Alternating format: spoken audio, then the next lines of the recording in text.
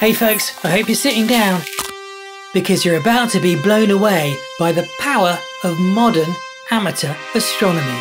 You have discovered your own planetary nebula which bears your name. It's unbelievable, honestly. In this video, me and my nerd friends It's basically the height of you. are going to reveal, this is right in there, 5 telescopes They are delightful. that have helped bring about Holy this amateur astronomy revolution. Whatever scope you have, there's got to be a killer scope. My scope is... Wow. The music for this Astro Biscuit mission is brought to you by His Majesty King RICKTENSTEIN. Details of all the astro gear used in this video on my website, link below. You can support the channel by making a donation, becoming a patron, or buying one of our high quality prints. All right, here we go.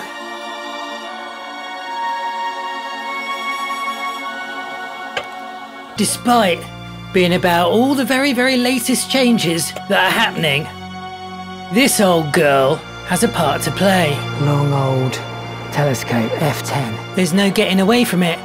This 300-year-old doublet lens design is optically amazing. Holy camole. Right now, I'm looking at a moon called Ganymede passing in front of Jupiter. Wow.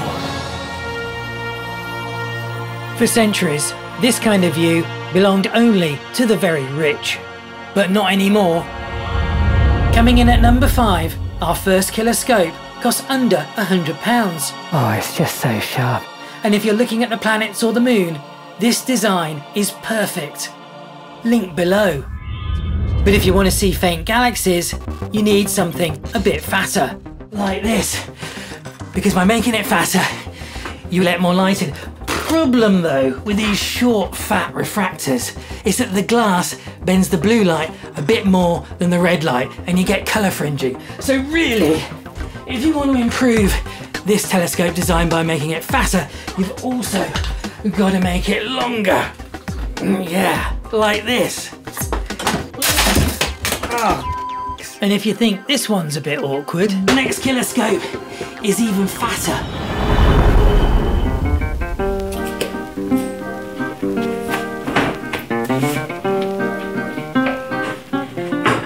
Holy moly. Holy bloody hell. Arnis scope is 4 times fatter than my 100 quid scope, shows 4 times the detail, and gathers 16 times more photons. It looks so good, doesn't it? Yeah. At least it would, if it weren't for the, what I hope is now becoming obvious, flaw in this design. Since it was built, I've never used it. I can't pick it up.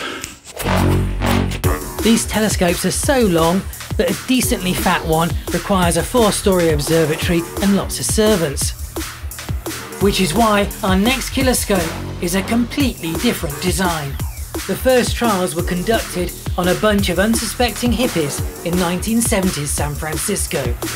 I'm sort of imagining, you know, San Francisco, 70s, there's the whole hippie thing going on. Right. And then you've got John Dobson building giant telescopes and people going out and getting stoned and looking at galaxies and stuff with these enormous telescopes. Yeah. I mean, I don't know, is that kind of what it was like? It actually was kind of like that. Ex-Hindu monk John Dobson was on a mission to show the world the beauty of God's heavenly creation. And he was going to do it with giant telescope mirrors that he'd ground out himself using beach sand and plate glass. He started what was called San Francisco Street Side Astronomers. And he would take one of his big scopes out to a busy corner and he would just invite people to step up to get people interested in the stuff that's in the sky.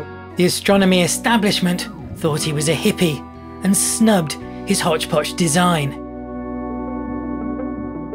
And yet, his easy-to-use rocker box, made out of wood and cardboard tubes and slings, was able to hold huge Newtonian mirrors, which for the first time gathered enough photons to allow amateurs to see the spiral arms of galaxies tens of millions of light years away.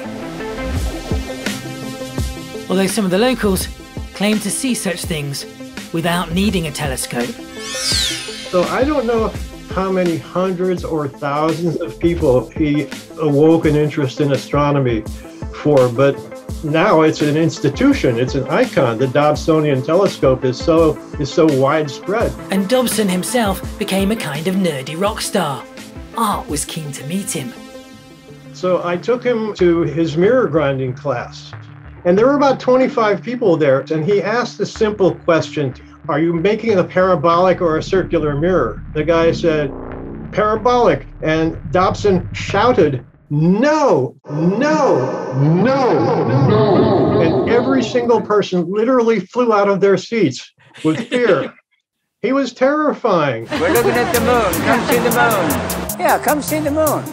John Dobson continued his mission right till the end of his life. That's awesome. And his cheap and effortless rocker box, which can point enormous Newtonian telescopes deep into space, lives on and bears his name, the Dobsonian. What a fella, and Dobs are absolutely killer scopes. Nothing can beat them for looking deep into space. More details on my website, link below. Worth noting though, Dobs have an obstruction right in front of the primary mirror, which makes them not optically as good as refractors. The reason they win is because they're bigger. So little Dobs ain't no good. Thing is, kids like me and 17-year-old Helena from Scotland find Dobs a bit, well, big. My 10-inch Dob's the height of me. This is my 10-inch Newt. It's basically the height of you. I mean, if there's a hint of a cloud in the sky, I'm like, I just can't be bothered. I think going out, portability is a big factor to consider. Our next scope is more portable than anything John Dobson could have imagined. Picture the scene. You're flying to Greece, having been told you're not allowed to swap one of your daughters for your favourite telescope. Shocking, I know, but it happened to me. I am staying in the upstairs flat here, and I can see the constellation of Scorpius. It's an amazing cloud of gas really close to us, and I've been desperate to get it. You could only see this constellation somewhere as far south as Greece, and as we almost never go abroad on our holidays, my only hope of getting it is with this camera, lens and Earth derotation device.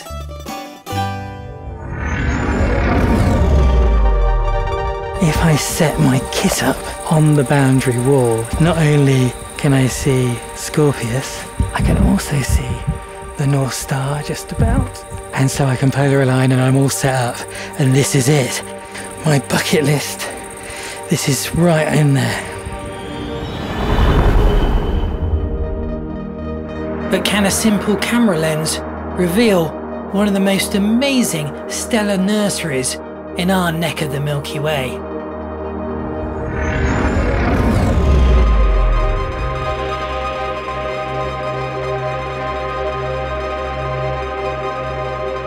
Good, innit?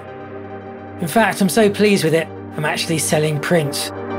This is the power of astrophotography, folks.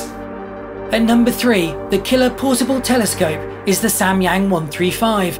If you've got a camera and an Earth derotation device, you can do the same thing, and you can find out how on my website. And this lens is the 3rd most popular telescope for shooting the stars. But by going bigger, we can do better. Next, the killer scope for astrophotography.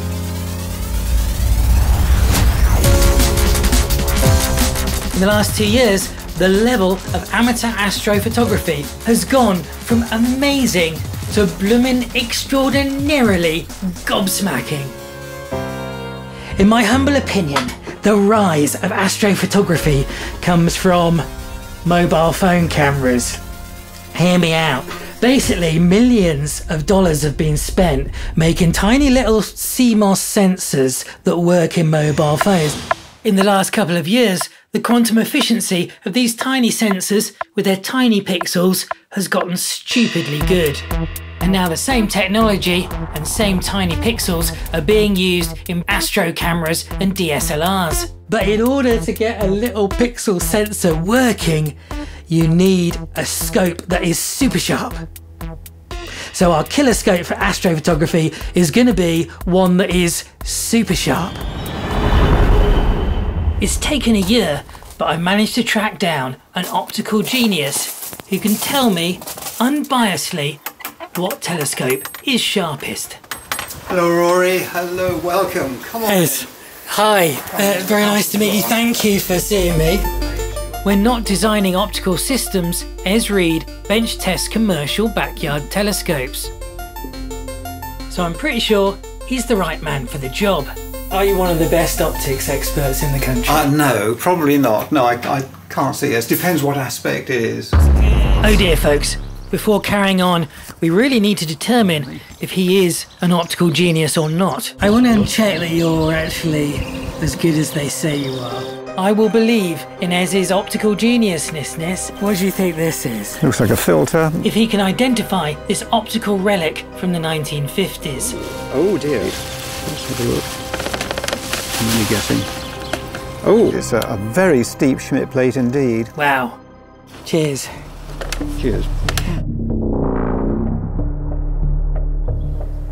I spent 5 years trying to figure out what the best telescope for astrophotography is.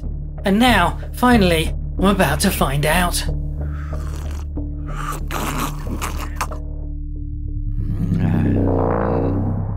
I mean, really, refractors now are getting so good, even compared with 10 years ago. A lot of maturing companies.